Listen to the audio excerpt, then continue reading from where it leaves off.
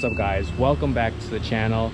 Today we're going to be fixing something with the 4Runner that actually hasn't really been bothering me. I've driven the 4Runner in its current condition for almost a year without thinking or without needing to have to change this.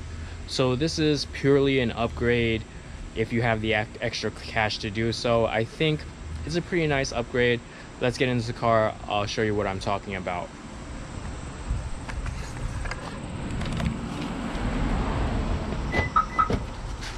What we're upgrading today is this stock radio, this stock head unit. I basically just have my regular Spotify play through this, which is fine. It's been playing through Bluetooth, no problems. I just mount my phone here for navigation. I don't use this factory navigation, but you know, today but if you've been following with the channel, you would have seen that I've upgraded the stock head unit on the Evo 10, and wow, it's really a game changer. So we're going to be doing a similar upgrade to the 4Runner, which is actually my daily driver. We're going to be upgrading the stock head unit with the Car Trim Home T10 unit. All right, so let me get some of my junk out of the way. First things first, we have to remove this trim. And actually a lot of this trim on the car is supposedly fairly simple to take out. All you have to do is pry on this. Okay, there you go, came out. Tabs are still intact. Basically doing the same with this side. There you go, tabs are still intact. Actually it says left. So this part should be pretty simple. You take these two bolts out, it should just flip up. The whole head unit should just flip up.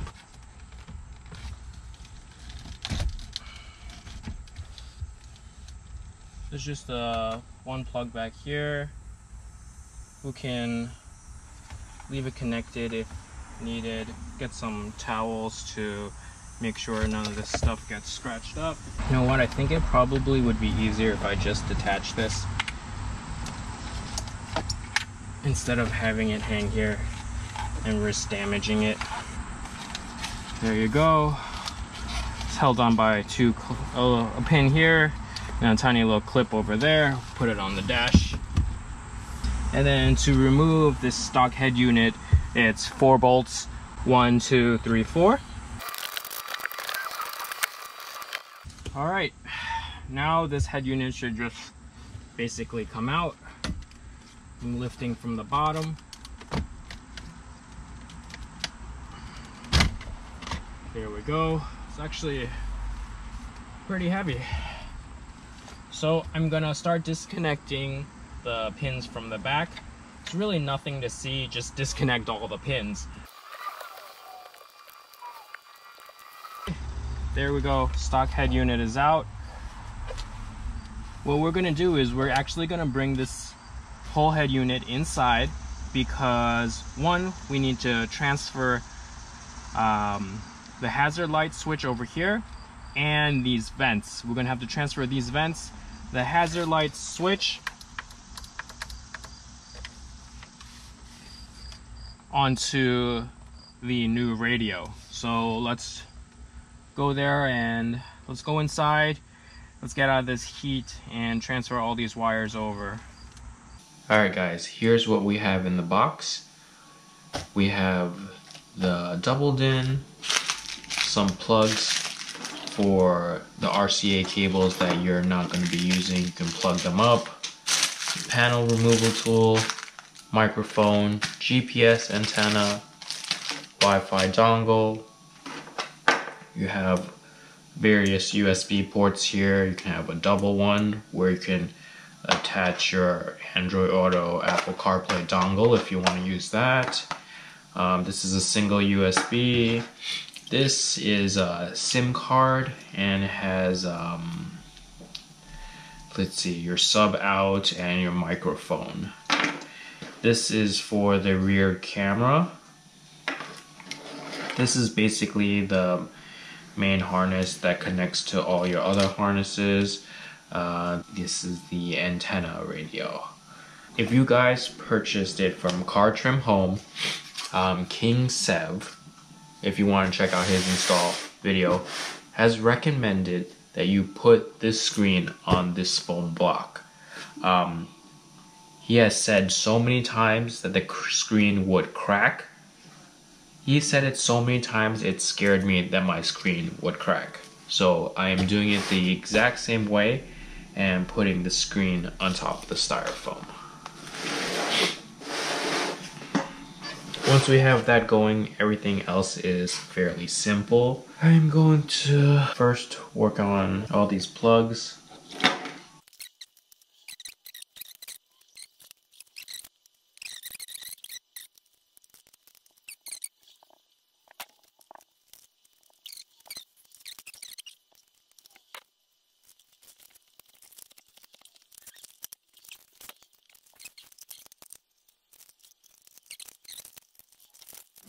Alright, so we're going to be removing the vents, this upper piece right here,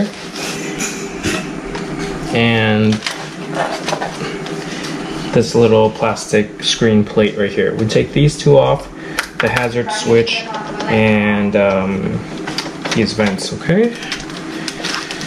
You want to make sure the screws, the Phillips screwdriver that you pick correctly aligns with these screws, because you really don't want to strip them.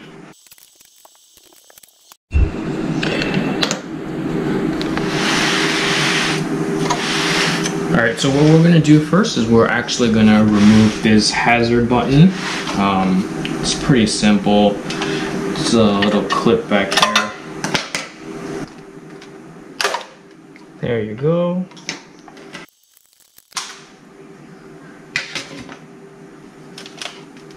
This is just to help provide a little bit more clearance, so when we do take the vents out, it's a little bit of an easier task. We're also going to take these screws out on the side.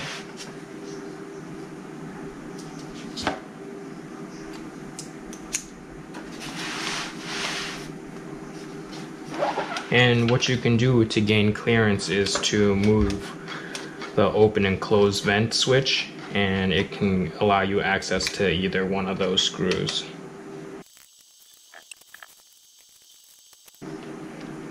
And now it's the tricky part to actually get these vents out.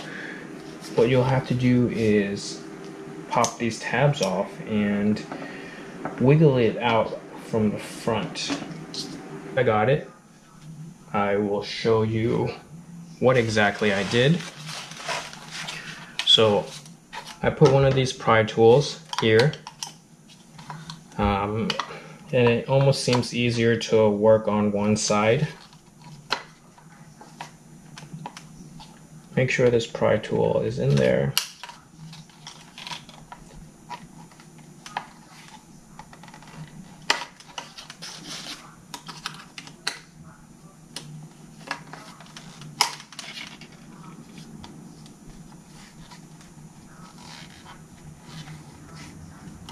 There we go.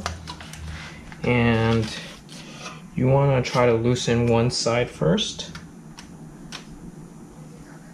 The side that I first loosened was the inside, so it basically went that way.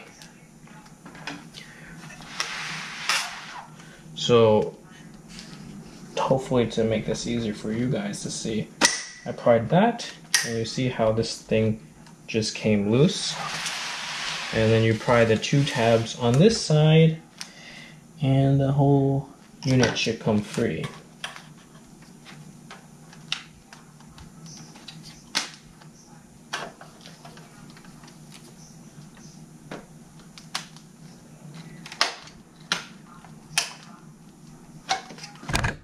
There we go. So now that we have everything out, we're going to put the stock head unit aside, and we're going to get the aftermarket unit, the T10. We're going to start by placing this top piece in.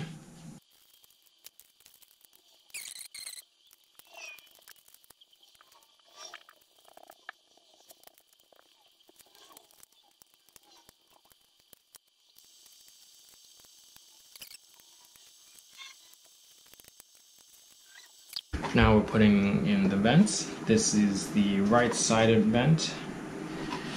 And let's see if it snaps in the way the original one snapped in.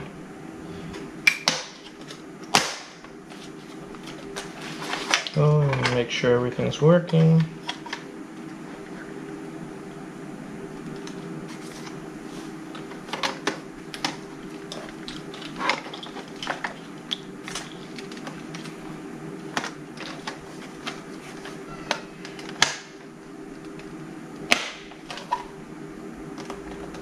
Okay, now we got the vents in.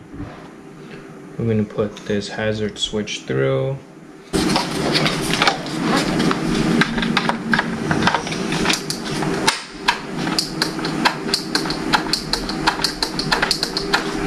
It's already looking so nice. Yes, I will be taking the plastic off. And then we have these two pieces.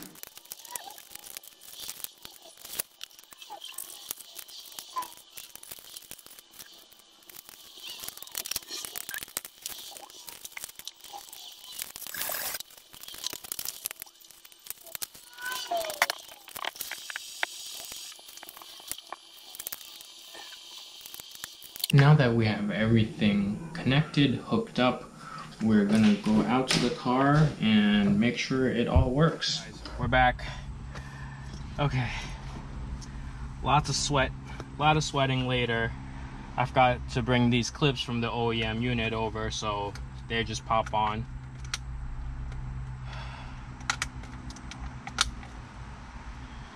The exterior ones are yellow, the interior ones are white. There's 4 exterior ones, 2 interior clips. Let's put all these clips in. Plug the battery in.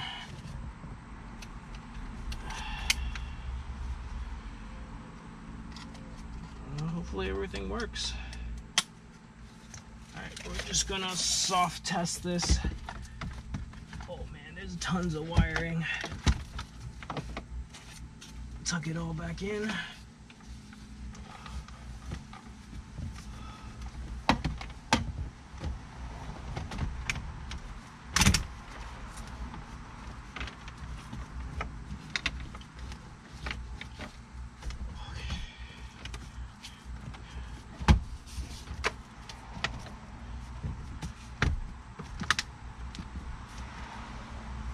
Okay,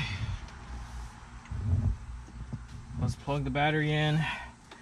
It's looking pretty, it's looking pretty sick already. Yeah.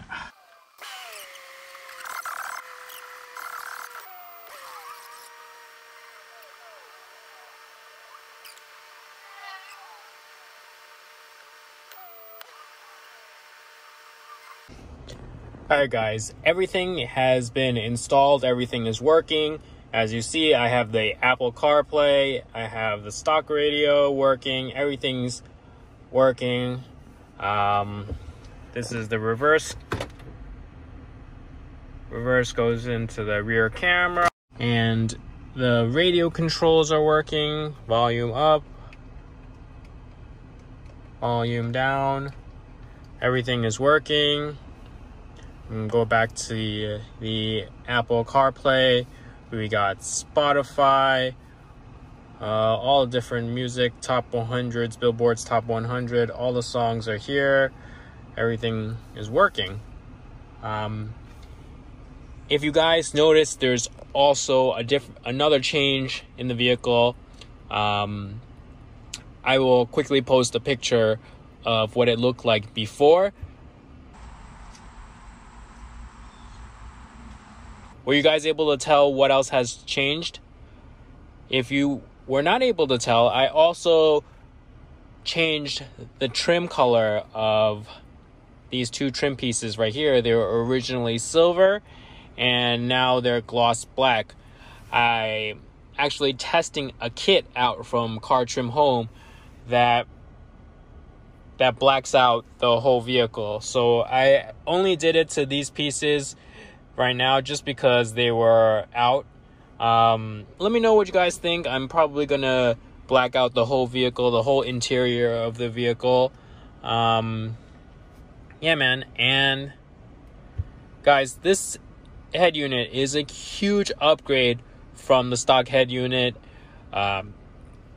This definitely makes the car feel a lot more modern.